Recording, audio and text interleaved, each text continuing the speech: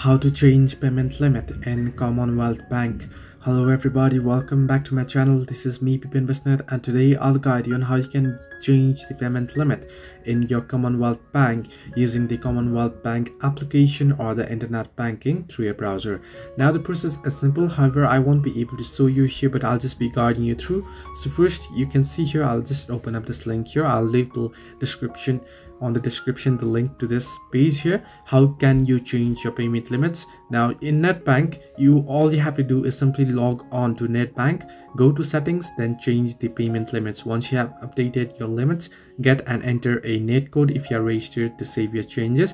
However, if you want to do the same on the Combank application, internet banking application that is, you can simply open the app and tap on the menu in the left hand corner of the screen, and then select the view profile and settings, and then tap on log on, then select payments limits. So you can go ahead and change it there. So this way you can change the limit in Commonwealth Bank. Hope this helped you. Do like and subscribe, and not forget to leave a comment down below if you have any further issues.